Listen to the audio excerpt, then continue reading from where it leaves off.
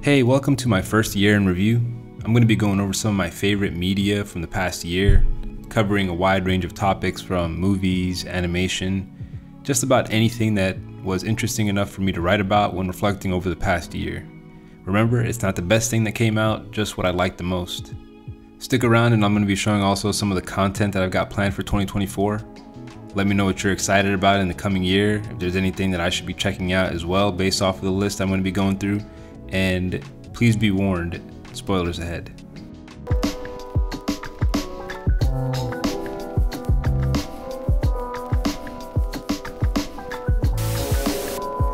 Coming in at number 1, and full disclaimer, this list is in no particular order, but this movie is definitely coming in at number 1 regardless. I've said it before, but it's few and far between when a sequel outdoes its predecessor, and it's even rarer when both films redefine their medium and genre. Across the Spider-Verse does the unthinkable in continuing to push our understanding of animation and superhero canon.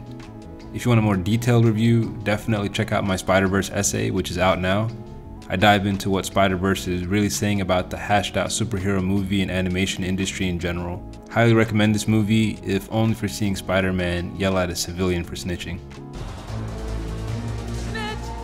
Forget about Oppenheimer and Barbie. They clone Tyrone is the best film to come out during that frenzied month of Barbenheimer, and possibly this year. From COINTELPRO to Big Heady Yakub, just about every black topic and conspiracy was referenced in this wonderful little surprise of a Netflix release. Watergate, calm down, I got the receipts right here. They cloning motherfuckers as we speak in secret laboratories in Chicago, Illinois, Detroit, Michigan. I'm seeing it go under the radar in a lot of lists, but expect an essay on this one in the coming year. So much to explore and break down. I'm excited for a rewatch just thinking about it. Has happened. I see this shit fucked up. They out here cloning, nigga. What the fuck going on in this bitch? That's Next on our list was Teenage Mutant Ninja Turtles. This latest incarnation of the four turtles is loud, musical, and hilarious. Inspired animation that draws its influence from the Spider-Verse series, the film feels reminiscent of old school Nickelodeon, like a mix of Ah Real Monsters and the Wild Thornberrys. Some of the best use of hip-hop I've also seen in film. The movie just oozes style and rhythm. Rolls off the tongue better, yeah. Ooze. It's nice, right? It's ooze. Damn. Ooze. I highly recommend it, if only for the amount of mollywopping that Superfly doles out through the movie. I beat that fool. Damn. I touched that chin. Mollywopping. To an inch of his life. Next we've got Reservation Dogs, the final season. The ending to FX's miniseries happened this year. From the very first episode, this show blew me away, so to just see it gone after 3 seasons is bittersweet. I definitely plan on doing an essay of this in the future, but just to reflect on what the show meant to me this year, it was a great reflection on the impermanence of life. As the ragtag group transitions through life's greatest moments, a job in another state, death, familial additions, it reminds us that tradition and tribe are things that can help us weather the storms of change. The show is a reminder for me to lean into those things and make sure I don't take those connections for granted. Highly recommend it, if only for the hardest rap song about greasy fried bread this side of the reservation. Greasy fried bread, greasy fried bread. Next up we've got I'm a Virgo by Boots Riley. Well, I'm a Virgo, and Virgos love adventure. Riley continues to deliver surreal excellence in this latest entry about a giant black boy that's navigating a world that wants to take advantage of him. People are going to try to use you. The elephant in the room that everyone's ignoring can no longer be justifiably excused, and everyone's going to have to stare race in the face if they want to get past it. I don't want to spoil the essay on this one yet, but expect a deep dive into the symbolism of this highly conceptual but hard-hitting series. I highly recommend it, if only to dream of what a Big Bang Burger tastes like. 7 Bing Bang Burgers, please. You might not be surprised about this one.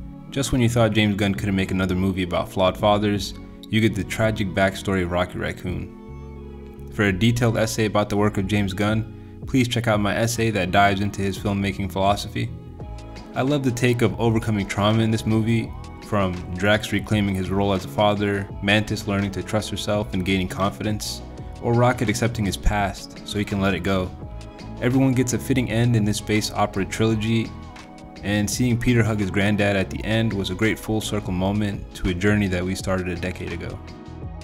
Definitely not showing up in a lot of top 10 lists I think is Creed 3, but I'm a huge fan of anime and I'm a boxing fan as well as martial arts, So the combination was a delight to see in this movie. What do you think Michael B. Jordan's favorite anime is? It's a good question. Favorite anime is Naruto. I think it's still weaker than the first Creed, but it definitely outdid its predecessor in story and production. While it's sad that this movie was probably overshadowed by Jonathan Majors' historic bag fumble, I appreciate what it was trying to do to match the fight choreography to some great battle animes as well. Damn! He ain't gonna be in Rush Hour 3. On the topic of anime, but off the topic of film for a second here, Jujutsu Kaisen has grown to a fan favorite among consumers of shonen.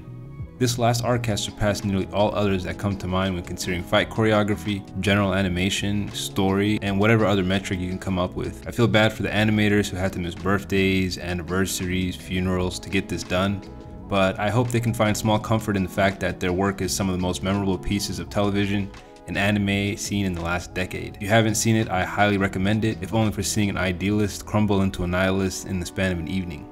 This one is a little petty, but Marvel crashing. Yeah, you heard it. I'm definitely not a Disney hater. I grew up on Disney movies, but the time for their complacency is hopefully coming to an end. I didn't hate Elemental at all, but the formula is starting to unravel.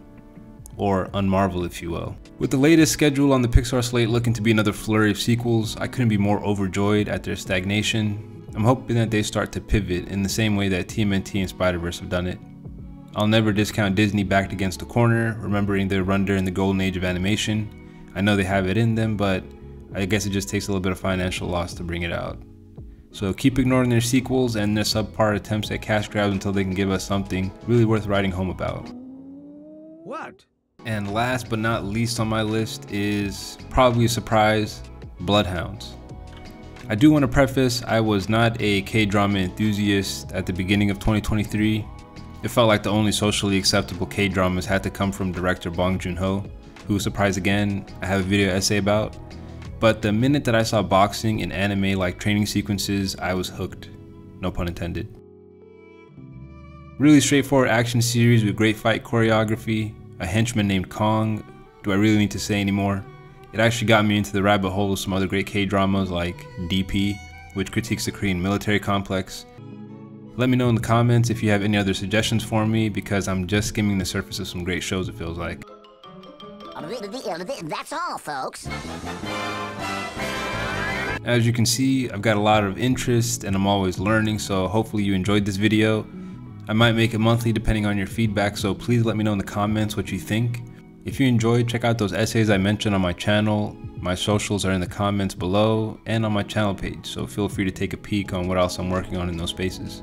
Just want to say I appreciate you all who tuned in this year for all my work. Appreciate all the subs, almost at 7,000, so really great to see. I'm just getting started and I'm really excited about all of the work to come, so I'm wishing you all a great and successful new year. And as always, thank you for watching. Maybe we'll have redhead shows, fat booty boy races, baby tossing, something like that. You know, I think of something stupid. Wow.